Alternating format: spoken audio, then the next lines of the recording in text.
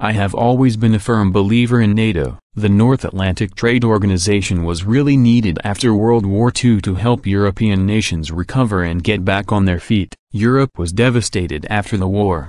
They were flattened. NATO was formed in large part to protect the European nations from Russia. Since then, the United States has carried most of the burden of funding NATO and has been treated very badly by most of the countries involved. I was fascinated by President Trump's dress down of the leaders of these countries, and I think he was absolutely right to say what he did today. President Trump has demanded that the NATO alliance countries pay their fair share. He asked that by 2020, they pony up 2% of their GDP. That's hardly their fair share, but it's a start. Trump has managed to get more out of these leaders than any president before him. It sounds like a lot of money, but comparatively speaking, it's not. He even told them they should bump it up to 4%, which they will never do. Only 5 countries have done 2% and they are not the big boys in all this. We helped them recover, but it's been 70 years. Enough is enough, and we should no longer be shouldering the lion's share of the cost here. Trump nailed Germany at this meeting. They are doing exactly what Ronald Reagan said they would do.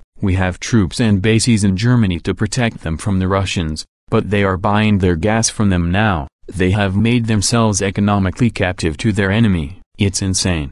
Trump delivered a brutal knockout to Germany and NATO by hitting them with this and a demand to pay their fair share of the costs. Trump came prepared, and as a leader, he far outshone those around him at that table. The head of the EU told Trump to tread lightly because he has few allies left. Well, then why should we protect and fund those who are not our allies? Barack Obama groveled before these people. It was humiliating. John Kerry came out today and said that Trump set things back hundreds of years with our allies. No, he didn't. He took a step in leveling the playing field and removing us from being the jester at the EU court, something Kerry has personal experience with. When Trump called these so-called leaders out, they looked like they were about to have an accident. I thoroughly enjoyed it. I can't understand why John Kelly looked like he wanted to hide somewhere. You can bet that Pompeo didn't, and wherever Bolton was, he would not hide either. I believe he's in Russia right now, laying the groundwork for Trump's summit with Putin. Let me tell you something. You do not remain a world power by caving to your allies or diplomatically cowering in a corner. Trump was magnificent in taking a stand for America, and all I heard from the media was backstabbing while he was doing it. Shame on them.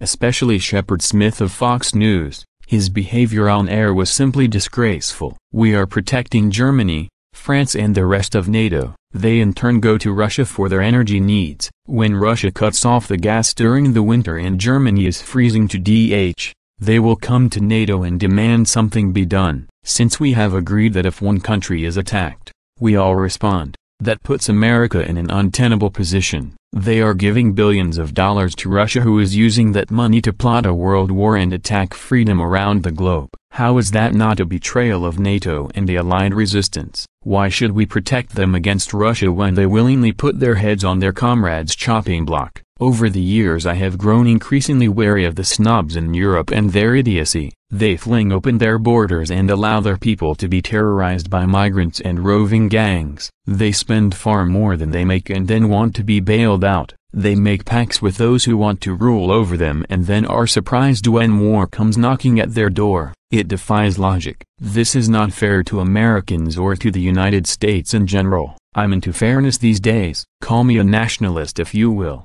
But I no longer have the tolerance I used to have for European Marxists. Europe needs to pay their fair share, and a lot quicker than they are proposing. I don't want NATO disbanded, but it has to be made a fair deal where we each pay our fair share. And although I believe our presence is needed militarily in certain countries, many of our boys and girls should come home where they are needed as well.